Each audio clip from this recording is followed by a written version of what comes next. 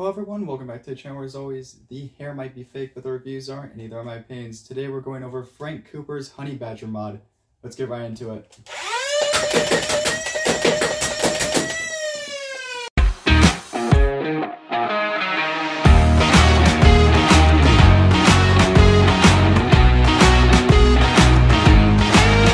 Let's go over the design of a blaster. It looks like an AR-15 slash Honey Badger. It does look very Milsig-like. On the paint job, which was done with a black vinyl dye primer, a gray automotive base, and then you have little purple details on Stryfe, a few markings down here, magwell, and then that purple thumb screw.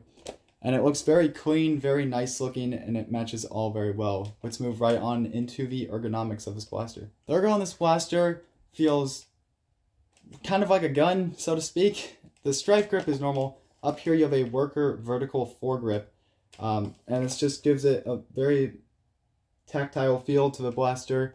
Very nice hold on it. The stock right here is like the worker lightweight stock, but this one is adjustable. You can move in all the way like a PDW stock, and it can move out as far as that. You can remove this, but there really is no point to doing that. And this stock is set in with a set screw right in here. So you do have to unscrew this if you want to open up the blaster.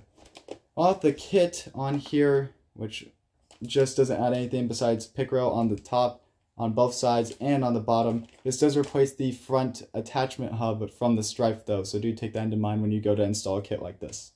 Onto the functionality. How does this blaster function? Well, it's the same as a Stryfe, you know. Same mechanical pusher. Is a semi-automatic blaster, and it takes full-length Nerf darts. These are X-Shot darts, and it's running off of a 2S LiPo battery.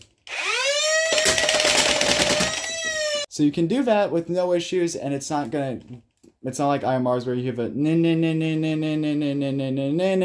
kind of the motors just going up and down randomly because you're either shooting too fast or the motors are being put under so much stress they just can't handle. This you can actually finger bang and have no issues doing. The internals of this blaster are a stock Stryfe cage with fan revamp motors, running Cyclone wheels with 16 gauge wiring, a 21 amp Omron switch, and a expanded battery door, expanded wire channel. And this blaster is just built very well. Let's get right on into the firing demo. Shooting X-Shot darts at the... I'm not even going to try anymore.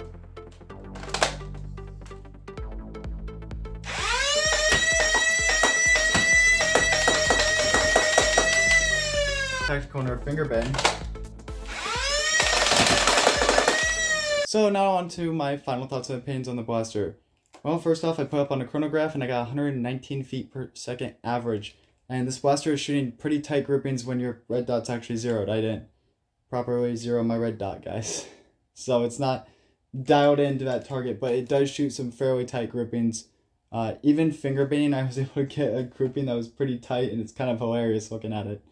So, first off, I want to make this clear again. Do not take a blaster like this, even if it's painted a bright color, outside in public. It can be dangerous. I use this on closed fields only. I have taken this out on private property, but still, it's not worth having to potentially get shot or killed over. It puts you in danger, especially with a color scheme this dark. That's why, use it on closed fields only.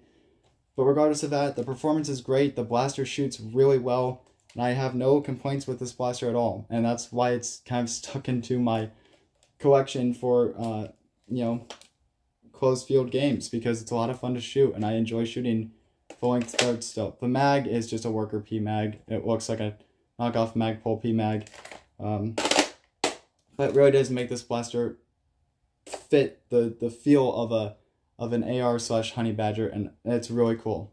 Thank you guys so much for watching. If you guys enjoy this video, please consider subscribing. It's free. You guys can always change your mind and unsubscribe later, but if, subscribe, why not?